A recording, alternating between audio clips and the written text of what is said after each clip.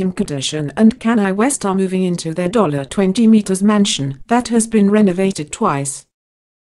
Kim Kardashian and Kanye West have sold their Bel Air, California mansion for a stunning $17.8 million. And now they are going to move into their 16,000 square foot Hidden Hills dream home that they bought for $20 million in 2014 and had renovated twice. But according to photos taken in recent months, the pad has yet to be fully completed as the landscaping is not finished and the pool has yet to be installed.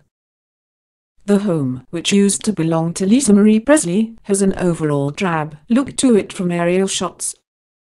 The backyard is a mass of dust and dirt with construction vans and even a mobile office planted where a lawn and flowers should be.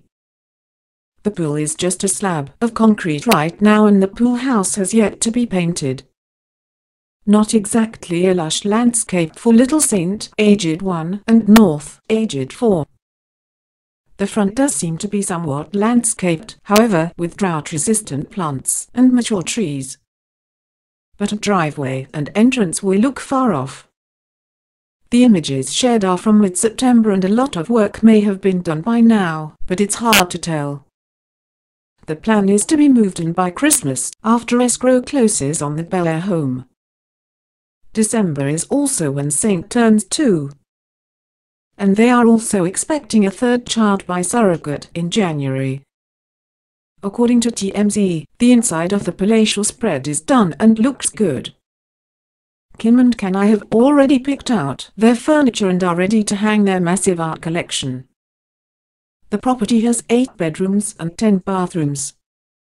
The 16,000 square foot abode has been through endless remodeling as work has been done over previous work they paid for.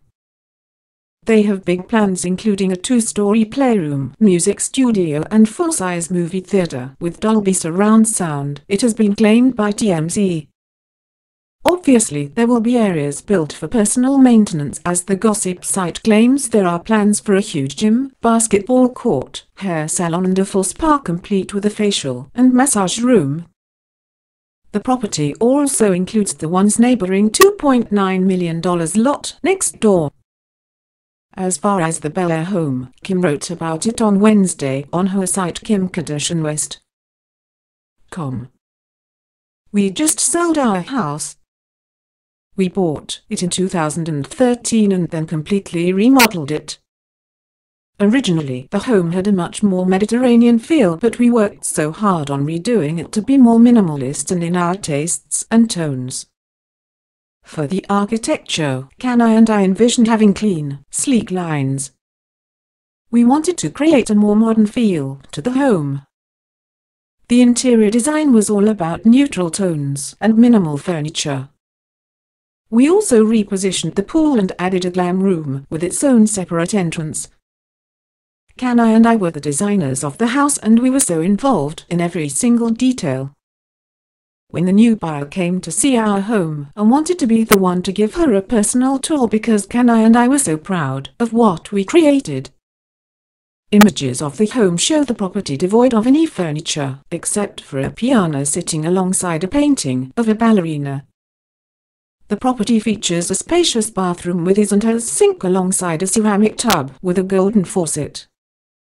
The home's extremely roomy kitchen is a sight to behold, with an extremely expansive countertop that faces the steel oven and sink.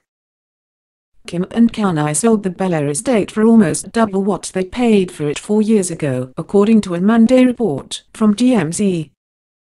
The site claims 1-acre property with 10,000 square feet home was purchased for a whopping $17.8 million after they bought it for $9 million in 2013.